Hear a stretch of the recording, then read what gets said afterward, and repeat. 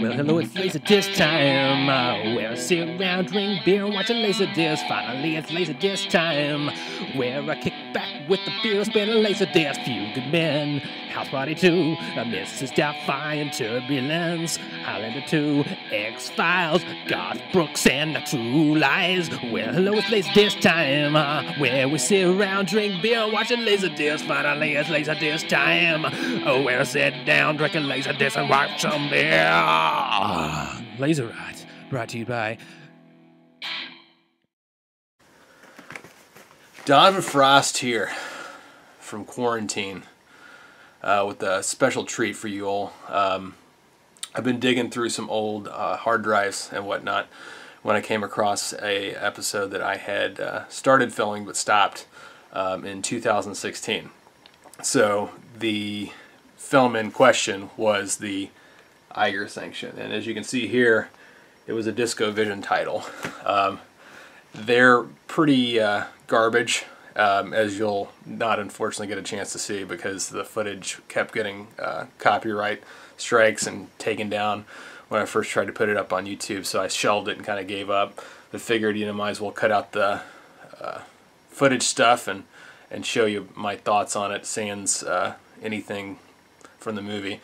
Another big part of it was, I think, the score was the reason why I kept getting taken down. So regardless, I hope you enjoy this not so typical LaserRot from 5 years ago almost. So Donovan Frost here for LaserRot, where I'm reviewing two incredibly special things. One, the DiscoVision title of Clint Eastwood directed The Eiger Sanction. Now this movie is a DiscoVision title, as you can see, and that means one of many things. One, it came in 1978. Two, it's available in beautiful 4:3. And finally, you get the dead side, which is the most exciting part of finding a DiscoVision title. So the Eiger Sanction, I'm reviewing with it a Northwest Classic Olympia beer. Let's just zoom in there and look at the can. Good luck! It's the water. That's why it tastes just like water. So the reason why I chose this beer is because Clint himself drinks it with the other character in the film. And I figured, hey, I feel like no one has reviewed Olympia in YouTube form, so I'm going to take it on myself to do it. Let's do this pour real nice, like, oh, it just drips all over the floor. That's okay. That's okay. Oh, man, look at that. That head is soap, man. Oh, smells like it, too. So let's just let this settle and let me talk to you a bit about the movie.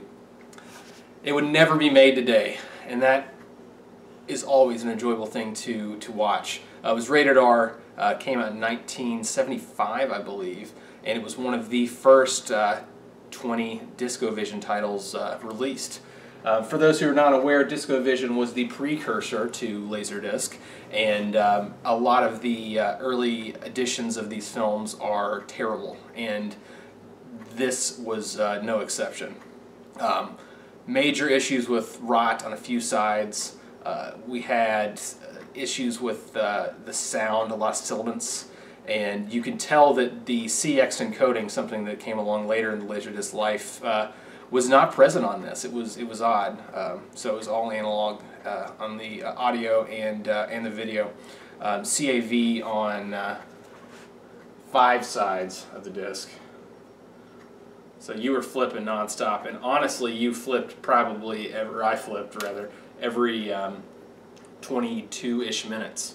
It wasn't a very long film, but it did have. It was interactive. Let's say that. So I found this movie for a dime at a thrift store, as I tend to do, along with these other two that I probably will not do reviews on. As you can see, the packaging is falling apart.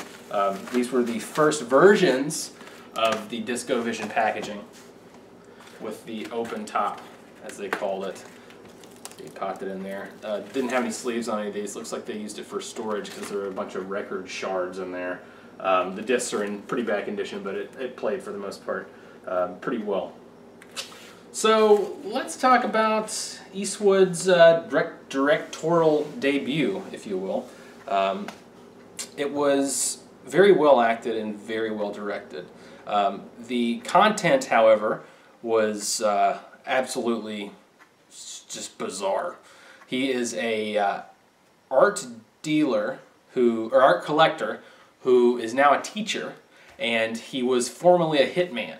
So he was asked to do one more sanction, as they call it, and that was the Eiger sanction. So you have, it's essentially a James Bond ripoff that was written by an author who didn't really write much else.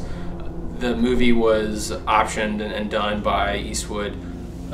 It was scored by John Williams, one of his first film scores before Jaws, and after he jumped from TV to film. So this was one of the first ones. Let's talk about Olympia.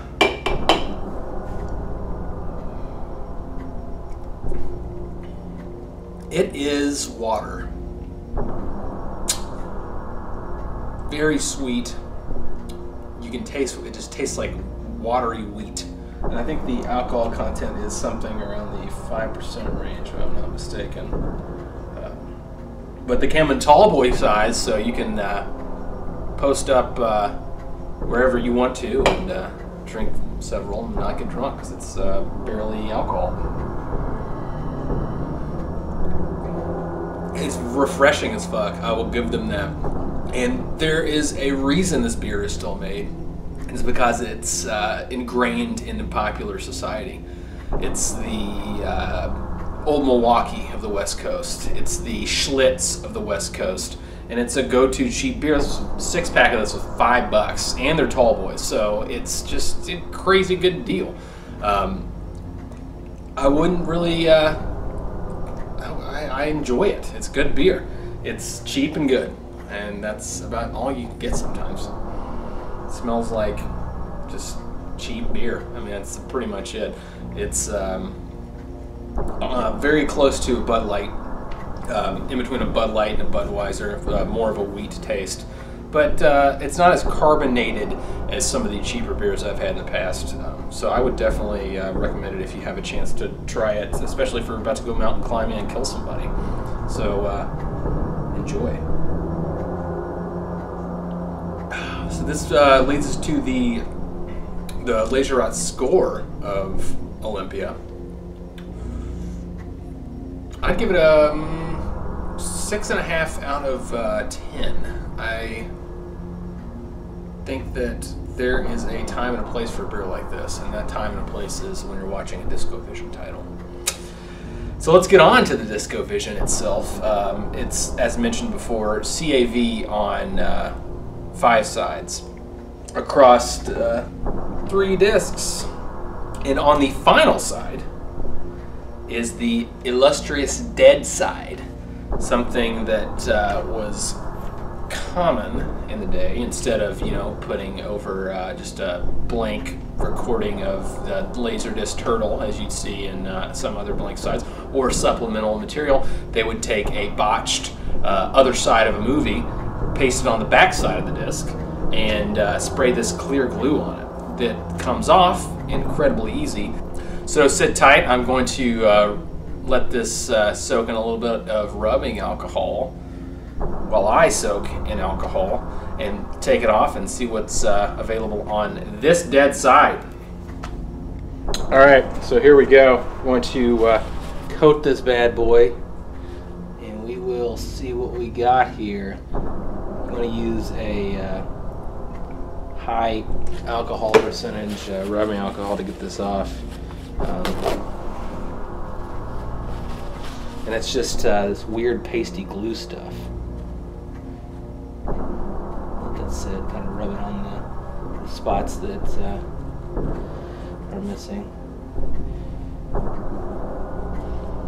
So this is probably releasing some type of illegal chemical into the air that was banned in the late 70s.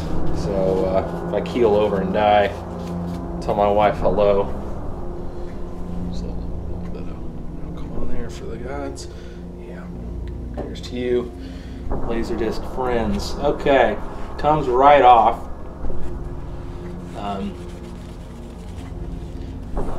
Like a goo almost.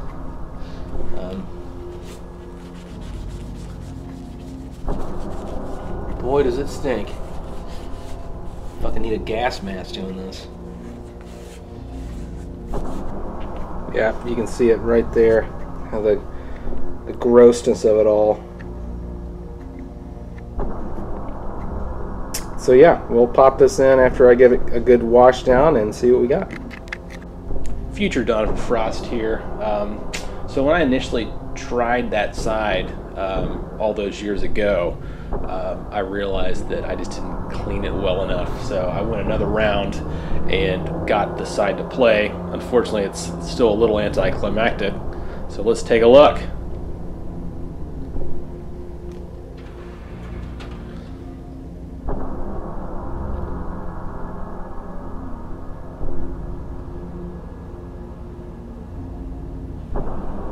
Which is another side of the movie.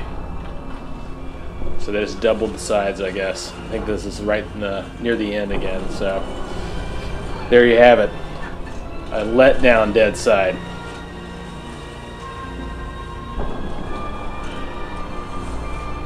And I am glad I watched it. I would suggest you checking it out. I know it's on Blu-ray for pennies, so check that out. If not, it's on a LaserDisc as well. Is this DiscoVision title. Wouldn't really recommend it. Very early pan and scan.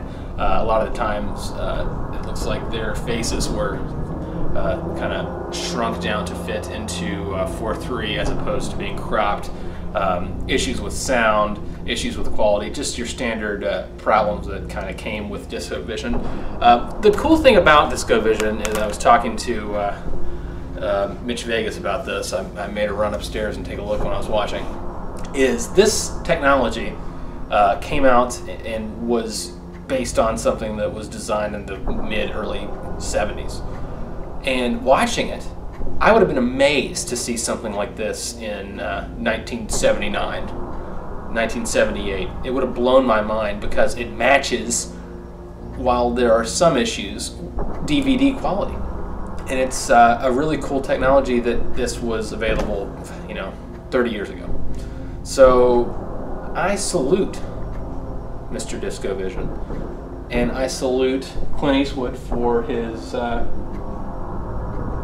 coolness factor. Be Clint Eastwood. A little more Olympia up in here. I like the can. The can is really pretty. You see cheap beers. You don't see very ornate cans, but like this has a cool symbol on the front, and it hasn't changed. And I know that the same beer I'm drinking is the one that Clint drank in the movie. So, hats off. LaserRot signing out. One thing that was left out of that archival footage you just saw was the LaserRot rating. Unfortunately, I can't really remember the film too much, so I'm going to have to give it a rare null out of 10 score. So if you find it, I recommend you watching it. It's definitely a product of the early 70s and enjoyable in that facet. So anyway, hope to see you soon. Future Donovan Frost here. It's not going to work, actually.